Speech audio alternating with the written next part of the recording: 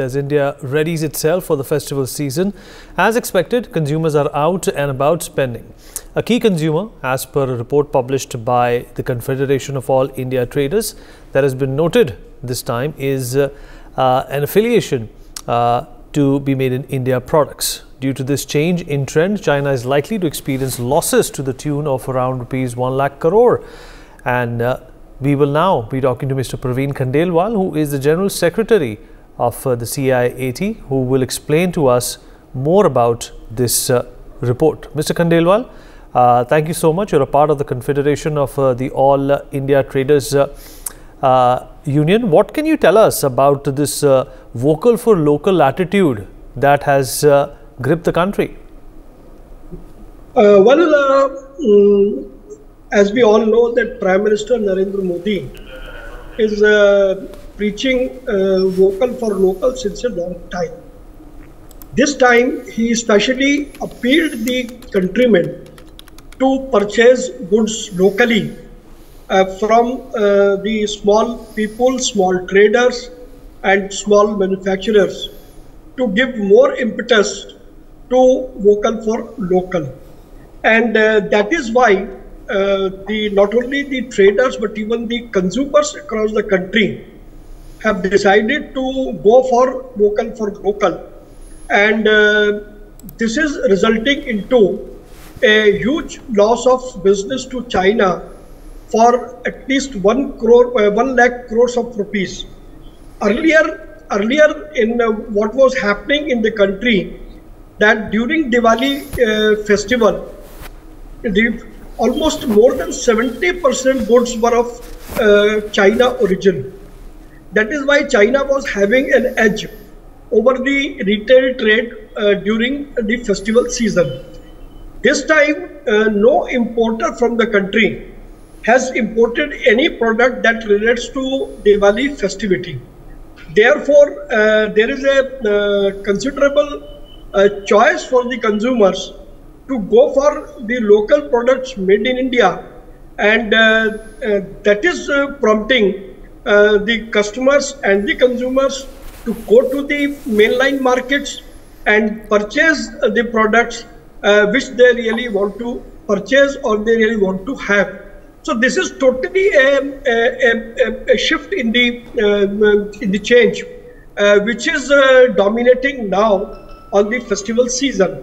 And we perceive that in future also, this trend is likely to go happen when wedding season will be there from 23rd of November, then Christmas, and as also the New Year festival.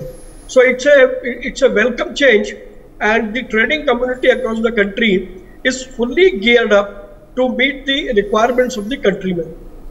Mr. Khandelwal, you're absolutely right. This is a very promising trend, but do you think that this is only limited to the festival season, or is this something which is likely to be appreciated by the consumer in our country before and after festivities as well? See, this trend is going to continue around the year.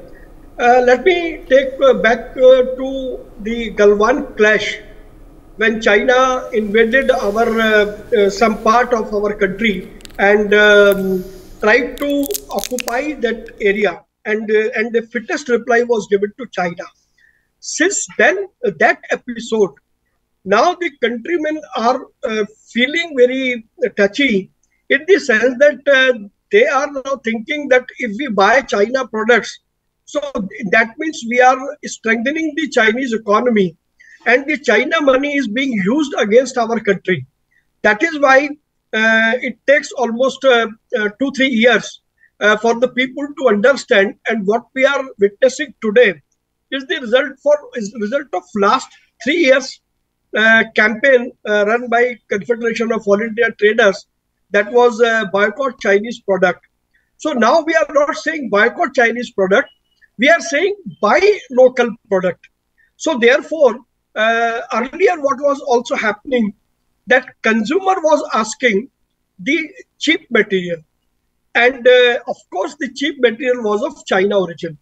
Now there has been a considerable change in the purchasing behavior of the consumer, Now, before buying the product, consumer specifically ask whether the product belongs to China or not. If it is from China, then consumer is not willing to take it. So this is certainly going to be an activity around the year, not only to the festivals or wedding season, even for the items for which we are not dependent upon China. We can and which are available even in other countries. I think this pattern is going to survive. And as far as the products dependent upon China, the government of India has already taken a cognizance of it. Now the chips will be manufacturing in India. So chips is the largest commodity for which we have to depend upon China. So after this plant is erected, this problem will always be solved.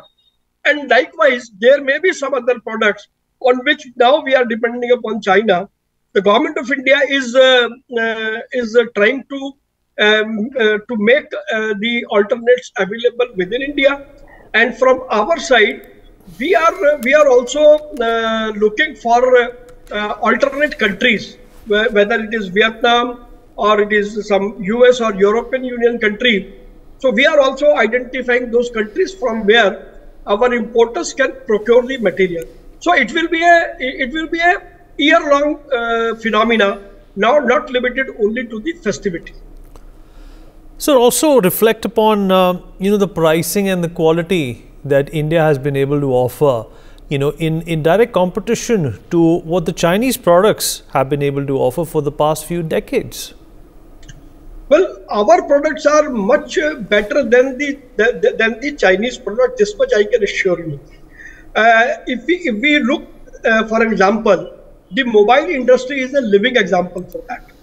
Earlier, we were all dependent upon China or for other countries. Now, 90% of the mobile being sold in India are being manufactured in India, and now we are becoming exporter for mobile. So this is one change. The another example is of toy industry. Earlier, we were having all toys of China origin. Now that phase is over. Now India's toy industry has become self-sufficient, and now we are exporting our toys to other countries. So this is the story which we can see in many other retail verticals also. So I think India is in a better position now to give a tough competition at the global level, not in terms of prices, but in terms of quality as well. Right. And so how do you see Indian products making their way not only within India, but also dominating the global market, something which China has done for the longest time? We have to understand the basic difference between two economies. China's economy is a manufacturing economy. Our economy is a consumer-driven economy. That is why India is the largest market across the globe. But now, we are also converting ourselves, beside having the consumer economy, we are also going to become the manufacturing state as well. And I must be thankful to Prime Minister Modi and the union government and other various state governments who have taken the task to get the industries set up in different states. Notably, the Prime Minister is supporting the small manufacturing industries. So, and for that, various schemes have been given. We can always name the production linked scheme, that is PLI scheme, and likewise there are various other schemes which are giving much advantages to the small manufacturing units. And now the small manufacturing units in different sectors are cropping up like anything. So when we will be able to produce substantially after meeting the demands of the country people, then of course the balance surplus will be given for exports. And I personally see that exports are going to have a major effect, and we are going to have a robust growth in India's exports. For more such videos, subscribe to the NewsX YouTube channel, hit the bell icon.